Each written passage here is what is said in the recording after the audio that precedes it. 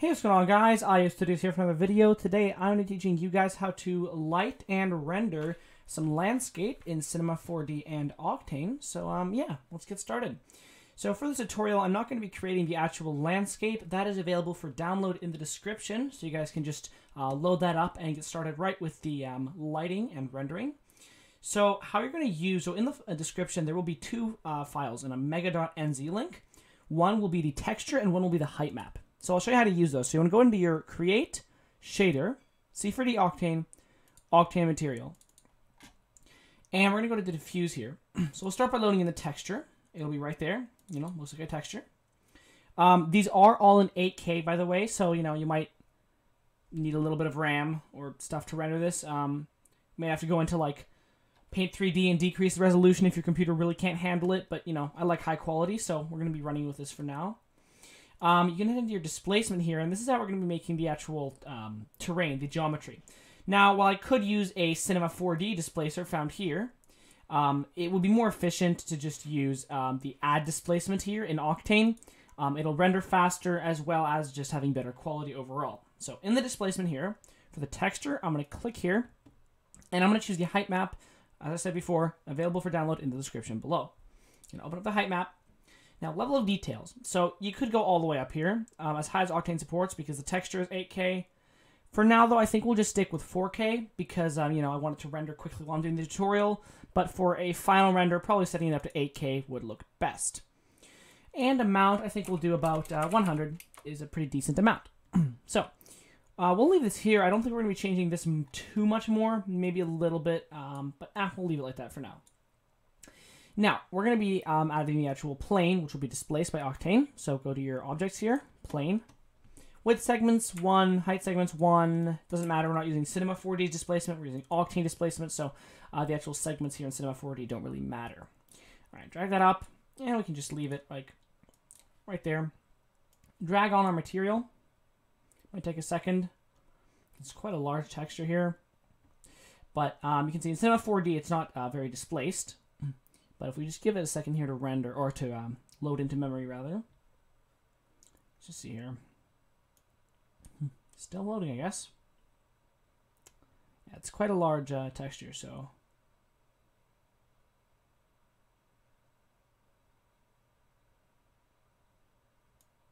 There we go, just load it in, all right. Now, we're gonna start the render. And just take a quick look at it so I can show you guys. Yeah, so it's a kind of nice little mountain here with some snow and some erosion. Nothing too detailed, but you know, it should serve our purposes. So I think it would like a top view of this, kind of, you know, a top sort of angle. You can, you know, put this at any angle you want. And I'll just put the angle, yeah, I'll do it like that. And I'll grab an Octane camera there. You know what, I'll go from two different angles. I'll put one Octane camera there. And then one here. Make it sort of like framed a little more to the side there. Just like that. All right. And we'll grab another Octane camera. Now we can go into both of these and look at different views, different angles. That should be pretty all right. Okay, so now what we're going to be doing is we're going to be creating the actual kind of ambient light, the environment, the color of the shadows. And this is just going to be a blue sky. I'm not going to be doing any clouds right now because it's more simple with Octane's built-in Octane Daylight, which we'll be using here. You go to your Objects, Lights, Octane Daylight. It's more simple to not do any clouds or anything. Just set the power to maybe 0.7 or something. And the sun color, we're going to set that to a completely blue. Now, obviously, this is more of a realistic daylight model, perhaps. But I'm going for maybe a kind of artistic-looking, maybe, render now. Depending on what you guys are doing, you might want to use a custom HDRI. But if you know... If you're going to do that, you probably know what you're doing with the Octane HDRI environment as well. So we'll just use an Octane Sky because it's built in and you guys don't need to download anything else. Okay, enough talking. So we have this here. Now, we're going to go to your objects again, lights, and I'm going to be using an Octane area light to do my sort of spotlighting here. And I'm just going to use this as the sunlight kind of. So I'm going to position it a little farther away maybe because we don't want quite as harsh shadows. So position it a little farther away. Move it up, maybe move it over a bit, and we're going to rotate it just towards the landscape. If you want to, you can use an Octane targeted area light to make this a little easier, but I'll just do this for now. Okay, move it back a little bit more maybe. The shadows are quite harsh, but I think it looks alright. It's kind of what I want. Then we set down the, I want the power, so power's alright. Now we want to bring down the temperature here. And this will change the color. Lower temperatures mean more of a kind of yellow tint, all the way to a red. Higher temperatures mean more of a blue tint, so you can be using kind of orangey temperature here. There we go. Looks alright. But it doesn't look super, like, nice if we look at it here from on top, from the side to on top, whatever.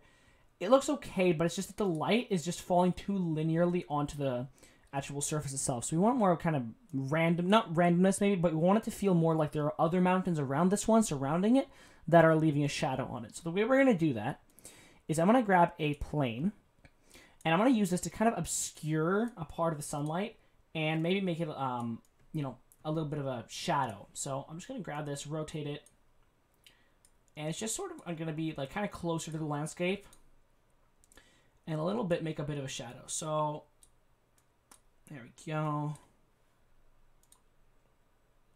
Have a look here. That looks pretty nice. Maybe a little bit less linear and a little bit more natural. You know, even this plane is just a plane. You know, if we really want it to be good, we could, or really want it to be more accurate, we could use a landscape here in place of this.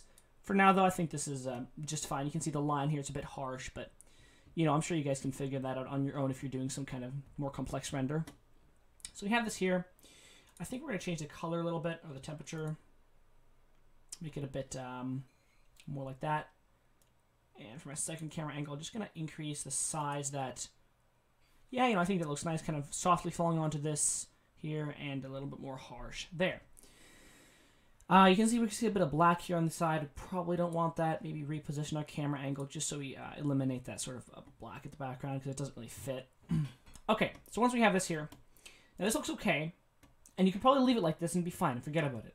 But I would like to go a little further and add some atmospheric haze, because, you know, we're up in the mountains, and it'll probably be a little bit foggy, or at least, you know, not perfectly clear vision. So for this, I'm going to grab an object, Octane Fog Volume. I'm going to drag this up here by the mountain, set the voxel size up to 30, and actually we set it up to like 45, and voxel size is not really useful because we're not like making clouds or anything, we're just kind of making one solid volume. So voxel size, the higher it is, the lower quality it'll be if you have like clouds, but we're not doing that, again, as I said, so it doesn't matter. Okay, we're going to drag up the size here, make it a little bit wider, quite a bit wider probably, increase the height a little bit. See if I get a different view maybe. Increase the height a little, and finally go for the depth or whatever you want to call that. Scale it up a little bit. Okay, now it's a pretty big volume here, and we don't need to see it in the actual viewport, so we can go to our volume and just untick the, or just click the little top circle here twice to disable viewport, looking at it from the viewport. Okay, so we have it like this. Our render is completely black. What do we do? Well, medium, and we need to obviously just decrease the density. Now, you know, already this looks like okay, but when you're rendering volumes, as a simple rule of thumb, you should always be using the path tracing kernel. So go to our Octane settings, direct lighting, path tracing. It just will always make it look better. GI clamp, we set that to 1, filter size 1. And we're going to need to change the settings a little more here in the volume, but set that max, okay, parallel samples, max tile samples will just stress your graphics card harder. If you want that, then, you know, render faster. For now, I'm recording, so I'm just going to leave this, you know, halfway, doesn't matter. Settings, set render priority, you can always set that to high, it won't really matter. I'm just going to make it so that my second graphics card is used for rendering, just because I'm recording. As I've said already, I'm recording, so I don't want to make the actual recording lag, so we're just going to leave that on my second one because I'm recording on the primary one. Anyway, most of you guys probably only have one, so just set it, enable all these, and priority high. Okay, enough with the render settings. Now, for the volume, the reason it's darkened, the image, is for two reasons. The volume, obviously, and the fact that the light isn't really bright enough. So we're going to have to increase this probably a little more. And as we increase that light, maybe just to it, so it looks like that nice, pretty nice. We also need to increase the Octane daylight as well, proportionally. So it looks a little more, you know, natural. 1.6, 0.4. Just gonna tweak this until it looks nice. It's not like a perfect value that will work for everything. You know, just tweak it for your specific scene. We have that. We're gonna go into our volume here now. We're gonna make it a little different. So the absorption, scattering. Okay, so first I'll talk density. That's just how thick the fog, haze, whatever you want to call it is. You know, maybe turn it up a little more. It's fine like that. Volume step length, this is the quality of the actual render. The lower this is, the longer it'll take to render, but also the quality of the volumes will be better. I mean, like if you are really close to two objects, it'll be easier to tell which one is, you know, closer depending on how thick the fog is. It's just a quality slider. Just think of it that way. Don't try and make it too complicated for yourself. We're just going to set it to 1 maybe. And it'll take a little bit longer to render, but it's fine, you know. So absorption, you know, you look up at the sky and it's blue. And even though it's not really blue, it's actually the sunlight scattering it. For the sake of this, we're just going to use a blue here. And even though in the real world it's not quite this simple, we'll just use a kind of blue color here. And I find that using kind of light blues more usually work a little bit better. Something like that. It'll be fine. You can see it'll make the image quite a bit bluer. Maybe actually decrease the saturation there a little bit more. Yeah. There we go. Come back to your volume. Volume medium. Scattering. You're going to set that to a sort of bluish as well. Now notice the whole image will get quite a bit bluer. And, you know, you might want that, you might not. I'm going to go to my light here, my Octane light, and I'm just going to make it a little more orange. You know, there we go. Looking pretty nice already. If you would like to make it a little more, a little nicer, you could add some depth of field. The way you do that is you click on your camera here. You increase your aperture. Maybe we'll try quite a bit. Oh, that's too much. Try a good amount here. And then you get just set the disable autofocus with volumes, and then just increase the focal depth here. Just have a look. Maybe we need a little more focal depth. So that's 100, 200. There we go. Let's have a look here. Okay, maybe that's not good enough. I'll just do that. Obviously, you'd have to tweak this. Make it look good. It kind of focuses on that part of the mountain, and it looks pretty good. If you would like to add a little more to it, this isn't really adding realism. This is more to the artistic side. You can go to your post settings here and enable. Maybe add a little bit of bloom. Now, bloom isn't like super realistic in all scenarios, but it might make it look a little better, just like that. If you're on Octane 4, you are actually able to use a custom LUT. So LUT file name. I'm going to grab one here from some that I have downloaded. You can just find these online. Just search like free LUT pack. Or LUT stands for lookup table. And it's just a color auto color correcting. You can just load right into Octane. You know, you can see here this one looks pretty nice. I'll show you the LUT strength. Controls quite significantly the saturation, maybe kind of pop depth of our sort of landscape.